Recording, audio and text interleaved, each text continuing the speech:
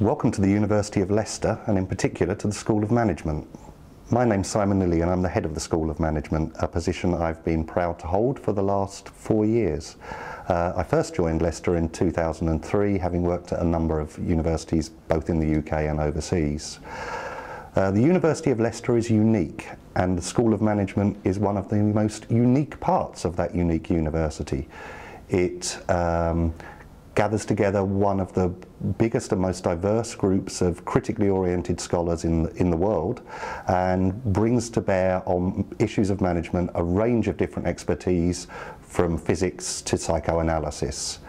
We think management is too important not to be debated, and that's reflected throughout the materials and provision that you'll experience while you're here at Leicester. We think it's important to teach you what the standard understandings are of how strategy, finance, accounting and the rest should be done, but more importantly and of more lasting duration is what we seek to inculcate in you in terms of the way in which you approach that material, an ability to think about your prejudices rather than with them, an ability to think critically and constructively, and to come up with novel solutions in a world that is increasingly ever-changing and lacking in the sorts of stabilities that would enable the easy application of recipes to anything you do. We're increasingly recognised for the distinctiveness of our contribution and are currently ranked in the top 10 for business and management in the UK in the Guardian League tables.